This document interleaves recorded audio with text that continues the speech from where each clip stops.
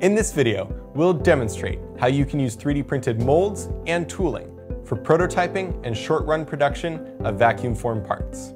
Vacuum forming is used to produce plastic parts for uses ranging from product packaging to automotive components. The process of vacuum forming is quite simple and requires 4 basic elements: a mold or tool that will create the shape of the final part, a sheet of plastic, a heat source, and a source of vacuum. The sheet of plastic is heated as evenly as possible until it becomes soft and pliable and is brought down onto the mold or tool. Vacuum is applied and the part is allowed to cool before being removed from the mold. 3D printing is a great way to create vacuum forming molds and tooling due to its speed, low cost, and ability to produce a wide range of geometries. Fine features like text or surface textures are time-consuming to machine, but simple to add to a CAD file for printing.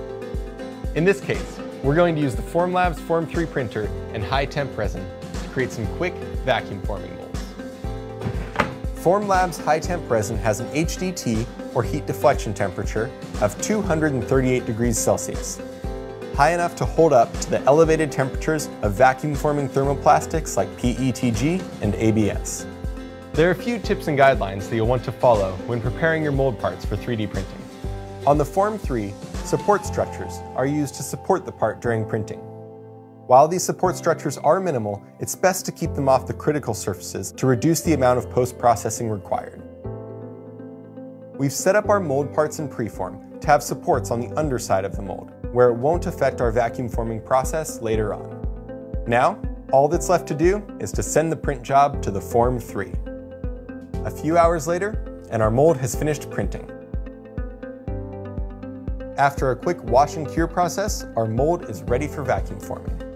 When you're ready to vacuum form your parts, you can treat the printed parts the same way you would a traditionally fabricated tool. Simply load the tool into the vacuum forming machine work area, heat the plastic sheet until it softens, then draw it down onto the part and apply vacuum. Now that the plastic is cooled, we can remove our vacuum formed part from the tool. Most vacuum formable plastics can be easily trimmed, either by hand with a sharp knife or using a machine tool like a router or a mill. With proper care, 3D printed vacuum forming tools can last for dozens and dozens of parts.